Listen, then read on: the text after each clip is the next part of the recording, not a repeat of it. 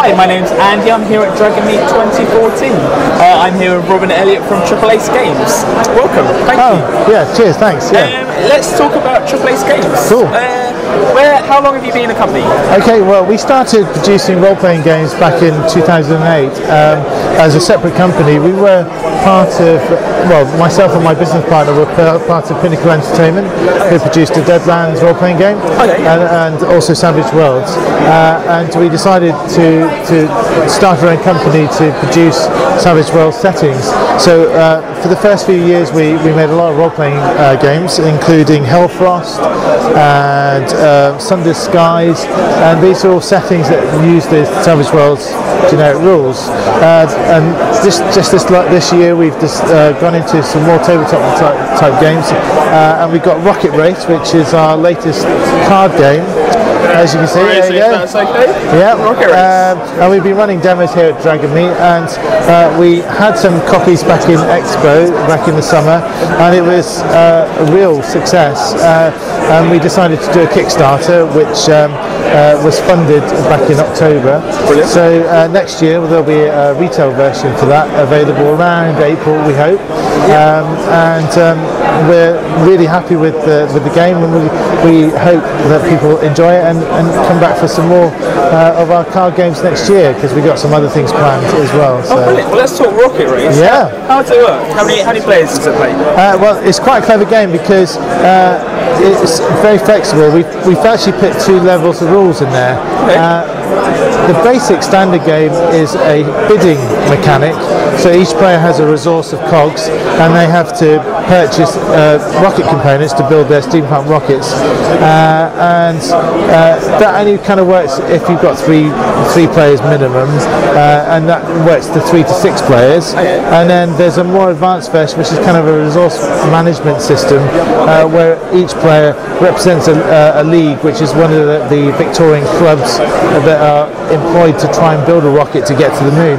And in that version, each turn you store up scientific research in your workshop, and each of the component cards you can buy by spending certain types of science on the cards. And the aim of the game is to build a rocket that's reliable enough to reach the moon, and if you land on the moon, then you win the game. Oh, brilliant. Cool. So how long does the game take to play? Well, once you understand the rules, it's a 20-minute game. It's a fairly quick filler game. Nice. Oh, brilliant. Yeah, it's quite simple. There's some other cards which you can play as event cards, and you can help yourself to kind of building better rockets and sabotaging your opponents. So yeah, there's a lot of scope in the game for sort of different strategies. Oh, brilliant. And so when this is released next year, will it be available online? Yes, it will. Yeah. Whereabouts? Well, it's going into general distribution, so you'll be able to buy it from any like Leisure Games or any other gaming store.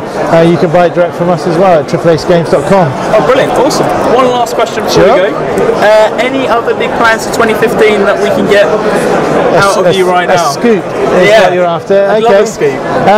We've got a Rocket Race expansion planned as a Kickstarter for sometime next year. Yep. It's going to be called Rocket Race Raiders.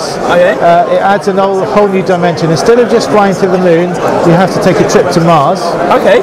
So once you build your rocket and you get into space, you have probably going to be like 6 turns to get to Mars, and in that time your opponents could also catch up with you.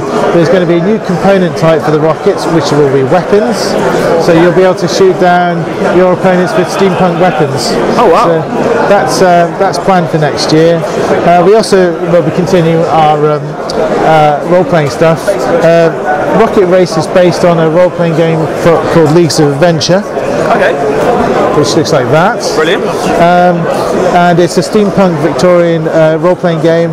And next year we're hoping to bring out a Kickstarter to raise funds for Leagues of Adventure horror version, which hopefully will include some Cthulhu. Okay. So there'll be like a League of Gothic Horror, it's going to be called. So look out for that as well. Brilliant. So there's a couple of scoops for you. Thank you so much. Thank thank you for chatting to us today. I really appreciate it, Rollin. Thanks, Andy. Cheers. Thank you. I've been Andy at Dragonmeet 2014. If you'd like to view more videos from Dragonmeet, click subscribe below. Thanks. Cheers.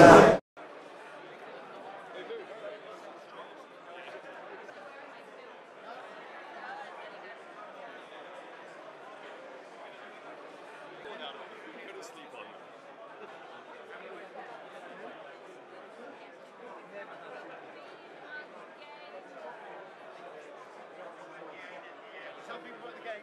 Yeah.